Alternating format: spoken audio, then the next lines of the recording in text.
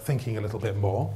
I'm not going to go through all of the slightly wordy slides which are at the front end of your document. I'll just pick up one or two. Those of you who know a little bit about SA Partners will know a little bit about our work with Cogent Steel going back some years ago. The little booklet, Staying Lean, is actually a Shingo Prize winner for research. Those of you who haven't read it, it's available. I recommend you do. Most people tell us that it's a very accessible read. It describes a story of an organisation which was, broadly speaking, going out of business. Well, in fact, not broadly speaking, very specifically speaking, was going out of business and turned itself around using lean thinking and is now a very successful and profitable organisation.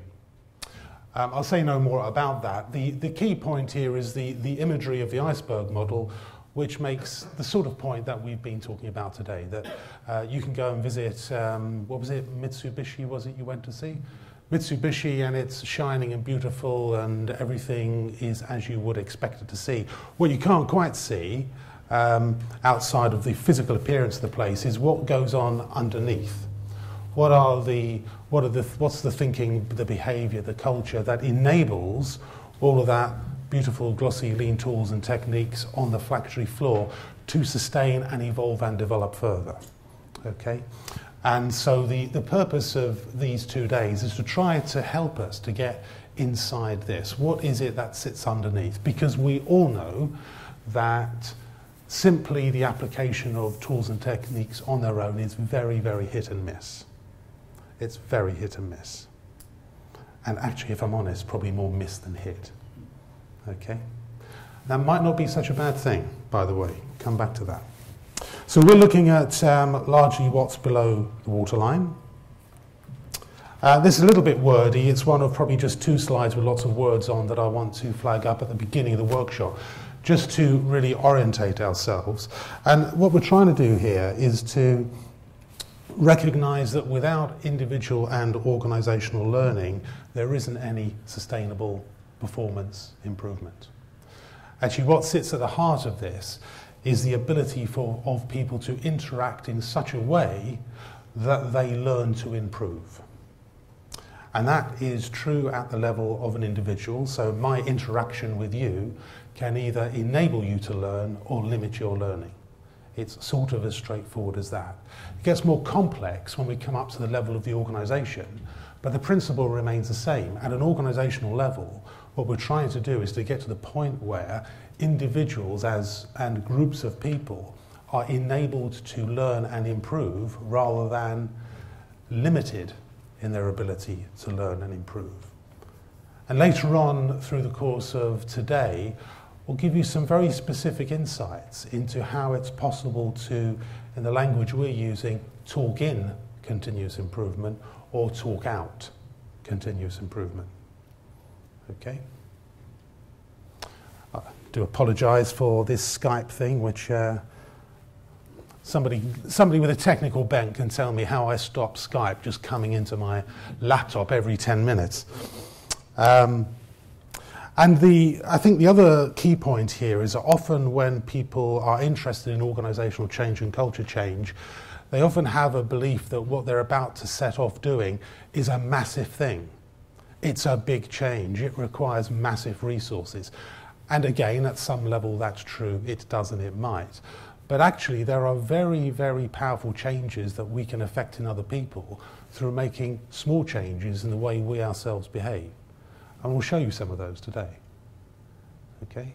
Small changes can have disproportionately large effects. The issue is the disproportionately large effects can go in one of 2 directions. They can be disproportionately positive or they can be disproportionately negative. The gentleman at the back who talked about going into some organisations and coming across examples of behaviour which are broadly abusive.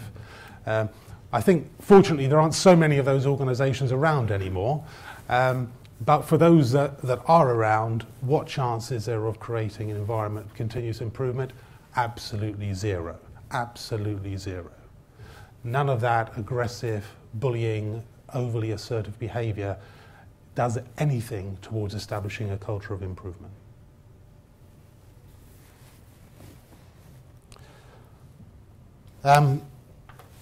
This little point here is making I don't mind craning my neck to look around here because it's on the screen in front of me. Lean business improvement often plateaus. I'm not suggesting that your business improvement has plateaued, but if you take something very simple, the first time you get into doing improvement, you might do something like get a team together, try to run a 5S activity, produce a value stream map, identify projects for improvement, etc., etc. And what happens at that point is there's enormous energy and enthusiasm, and it feels like the world is going to change very dramatically. And then 6 months down the line, things have remained pretty much as they were, or sometimes they've even gone backwards. Okay?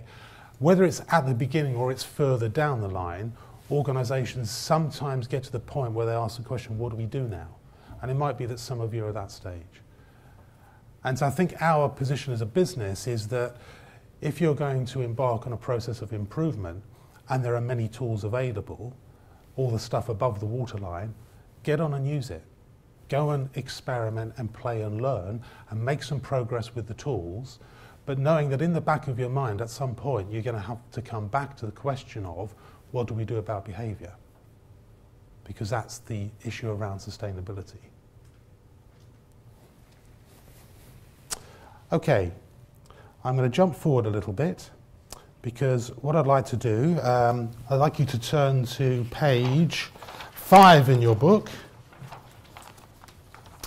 And I said at the beginning that we are very generous in what it is we have to offer you, so we thought we'd start with the answer.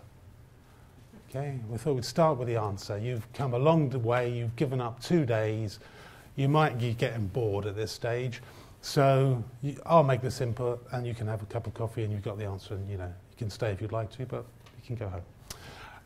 I'm being sarcastic. We actually have done quite a lot of thinking about what it is that we think leaders in particular need to be good at to sustain a climate and a culture of continuous improvement, and what are the sorts of behaviours, or as we prefer to call them, dispositions, that one might want to see in the organisation. And we've tried to keep this very simple, and we've used a combination of desk research and experiential observation from our consulting work to keep things to a simple number of 5. So psychologists tell us we can tend to remember anything between 5 and 7 things. They're obviously overly optimistic, so we've kept it at the low end of the range. It's just 5, okay? And I'd just like to run through these with you very briefly, okay? So the first one is a disposition of urgency. And so we've defined this as the intention of acting on issues quickly and thoroughly. And it's the combination of those 2 factors that's important, acting on issues quickly and thoroughly. By quickly, what we're referring to is at the point where we see a problem, an issue, an opportunity, a risk in the business, we don't let it lie, we don't let it fester, we get onto it and start to address it. And by thoroughly, what we mean is the way we start to address it is with some rigour, not some simple reactive behaviour or firefighting behaviour.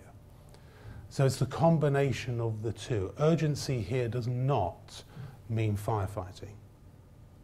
Urgency is particularly the point where we recognise there is an issue or a problem and we get onto it really, really fast. And a very, very simple reason for that is that we know if issues and problems are allowed to fester or lie untackled in the organisation, they always start off as small problems and they very quickly become big problems. And big problems are difficult to solve. It's big problems that require heavy investments. Small problems that are within the realm of people's capacity to understand and deal with it are both easier to deal with and developmental for the people who are trying to deal with them. Okay? So urgency is really critical. To what extent is the disposition of urgency a disposition that either you exhibit personally or something that you see inside your operations. Okay. The second one, which is my favourite, if we're allowed to have favourites in this film, is proximity. And this is the disposition of being close to and interested in the people and the work that they do. The final part of that statement is really critical. It's interested in the work that they do. And we could probably say, or adds to that, and the improvements that people are making. Okay? So I'd like to contrast two different ways of managers being interested in their people. The first is what I call the classic Regal tour. And this is where a senior person comes down into the operation and walks past Fred and says, "Hello Fred, how you doing? How are the wife and kids? And did you see the game on Saturday?"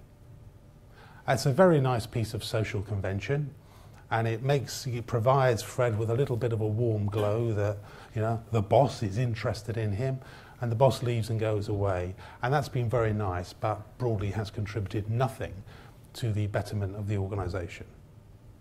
The other possibility is the boss comes down and sees Fred and says to Fred, "Hey Fred, how's it going? I know you've been working on 1 or 2 improvement activities recently, and I've got 5 minutes.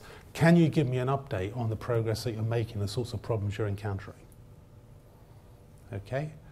And that is a completely different type of interaction.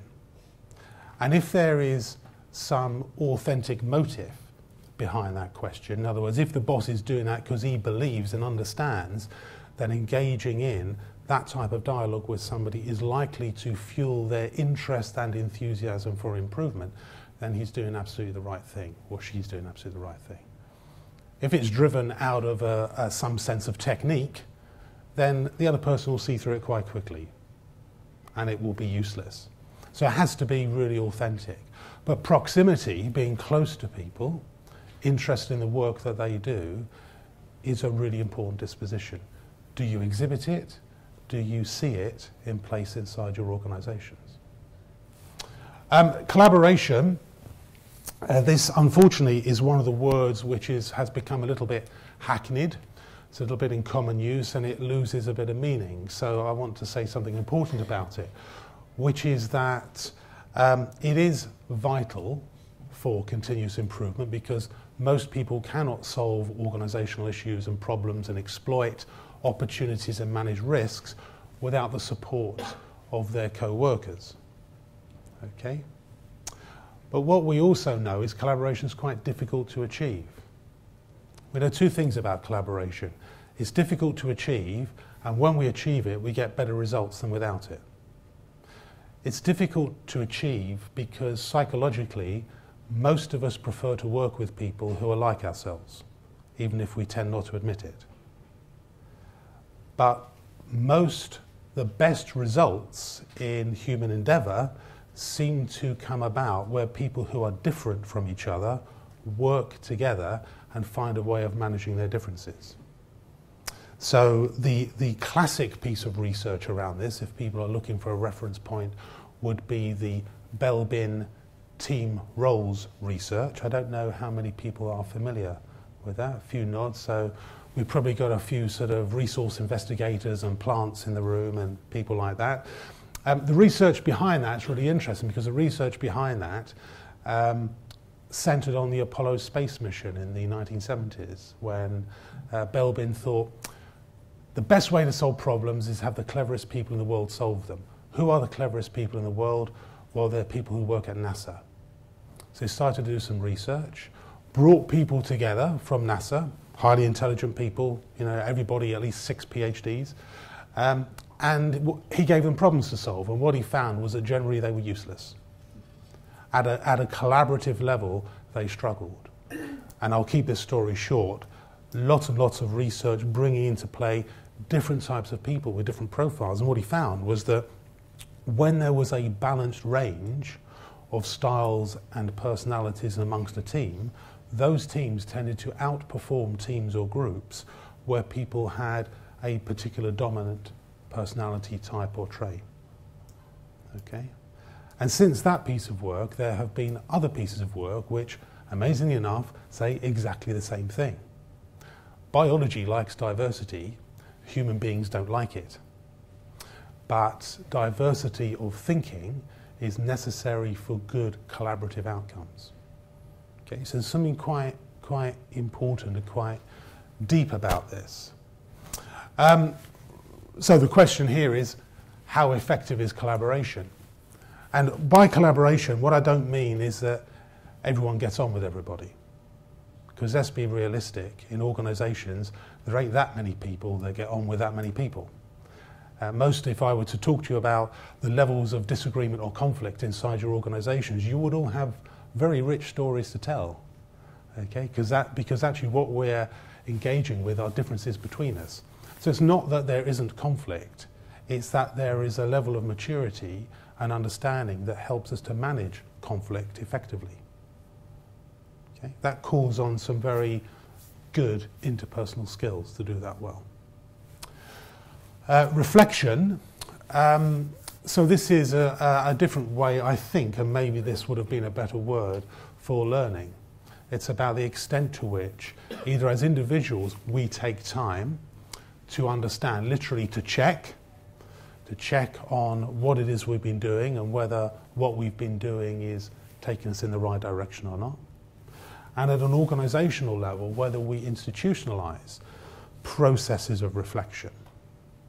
So there is, and I've almost given it away, there is a very simple and very powerful technique in the Lean Sigma world for driving reflection. What is it? Plan, do, check, act. Who uses PDCA as a systematic routine in their business improvement activities? Shingo Man would? Maybe a few of them. Maybe, which of the three you use? Sometimes plan. You've overstated it, haven't you? It's not three, is it? It's a bit of plan, it's loads of do. What's the check thing about? And because we haven't done the check, we can't really do the act. So this is really, I think, an important point, that PDCA is a really, really simple concept. And I think that's why it's not used. Because it's not difficult enough for clever people to get their head around. Okay? So it is so simple, but very, very powerful. What are we planning to do? And by the plan, it's not what are the steps we're taking, but what are the outcomes we're looking for. So all it is a hypothesis. I think that if I throw this bottle from here to the end of the room, it's going to smash and the water's going to go everywhere. And it'll splay out across an area of 4 meters. That's my assumption, but I don't know until I've thrown it. Okay, so I throw it and I see what happens. I won't throw it, don't worry. I throw it and I see what happens, then I check what actually happened. Were the outcomes that I got those that I predicted? Yes or no? Doesn't matter, because what I'm doing is, if it's confirmed my expectation, I know that my understanding is at a very strong level, and I might have to repeat the exercise several times. If I get a different outcome, actually I've moved into a zone of learning. That's interesting. I thought I'd get this, but actually I've got that. Why is there that difference, and what do I need to do to get a different outcome next time? So the check is a piece of institutionalizing reflection. It's formally driving learning, and it's a really important idea because it's assuming that improvement is about experimentation, and improvement carries with it the likelihood of failure against expectations. And that's okay.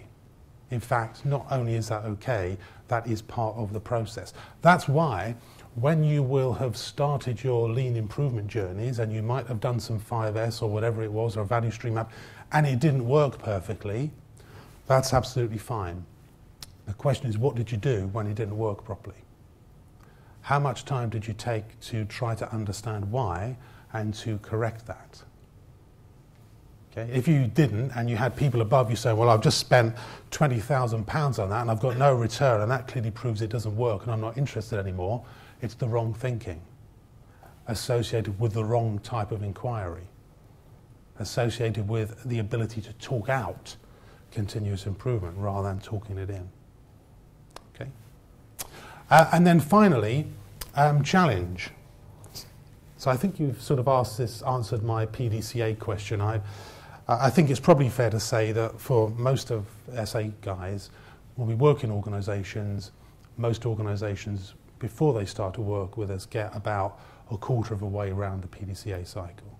They sort of embarrass you. It's a slightly embarrassed conversation. How far? Well, we do a bit of planning and we're really good at the doing, and it all goes a bit quiet. And if you get exactly the same conversation at every level in the organisation, you can talk to the management team, you go down to the shop floor, how far around this cycle do you go? I don't really go very far around that cycle. Okay? What difference would it make to improvement if people simply started to go around that cycle? I could talk for about an hour on this, so I'll stop. Challenge. Challenge in this sense is about stretch, but there is some thoughtfulness required to this, because this is not challenge which sets people ridiculously high targets without an understanding of what their capability might be in the first place.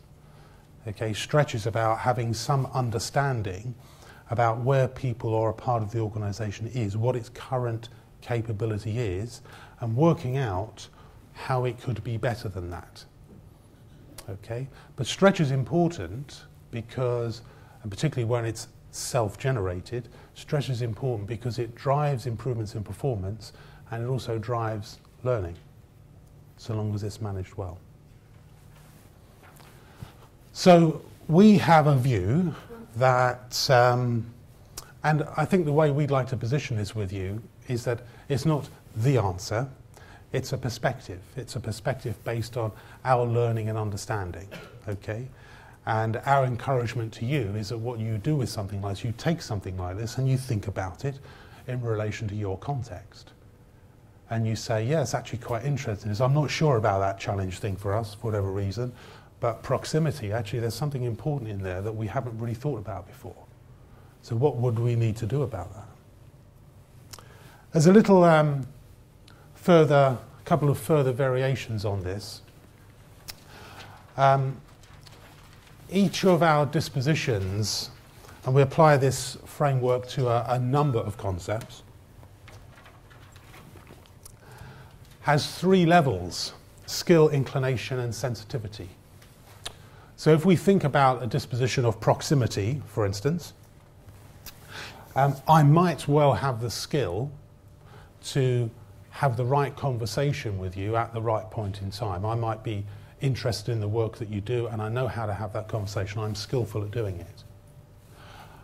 Question is, do I have the inclination or tendency? Can I be bothered?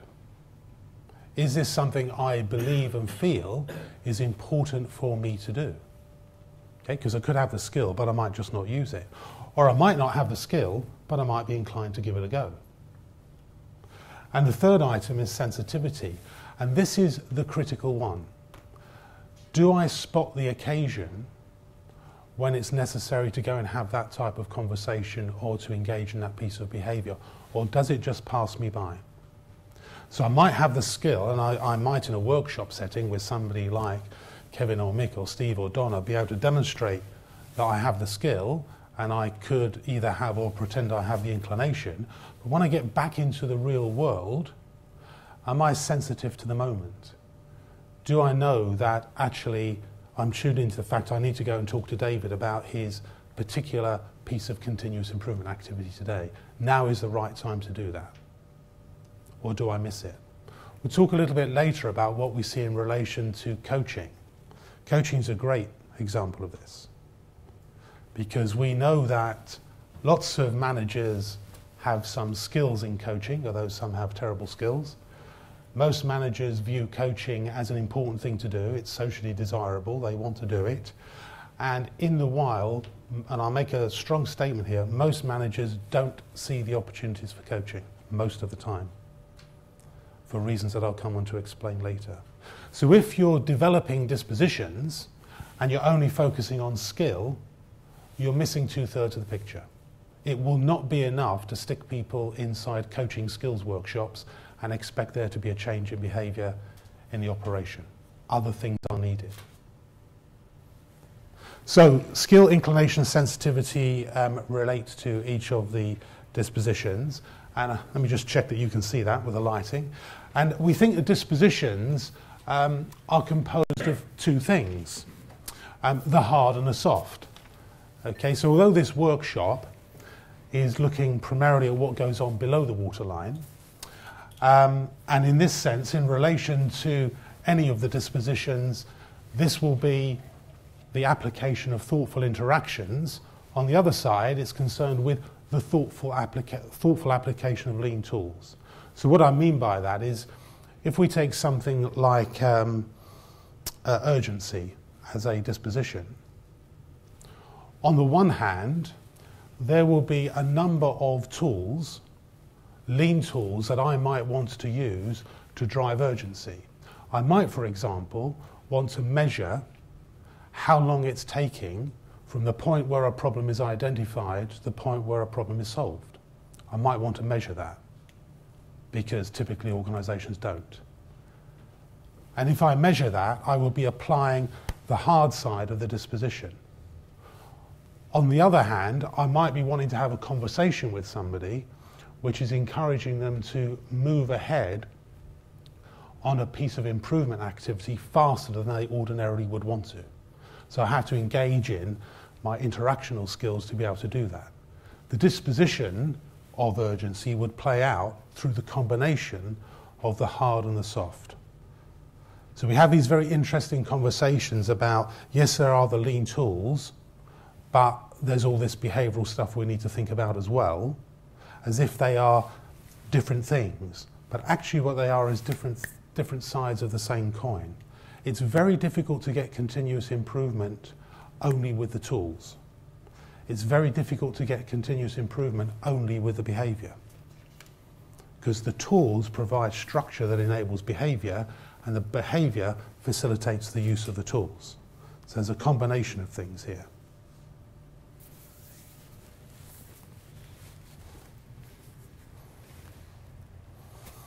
And then just one more slide, and then I'm just checking my time. We'll give you a chance to think about this a little bit. So why are these things? So I may have said a little bit about these already, so let me just fly through this. Urgency increases the pace and breadth of issue resolution, avoiding small problems becoming big ones. That's why that disposition is important. Proximity engages people.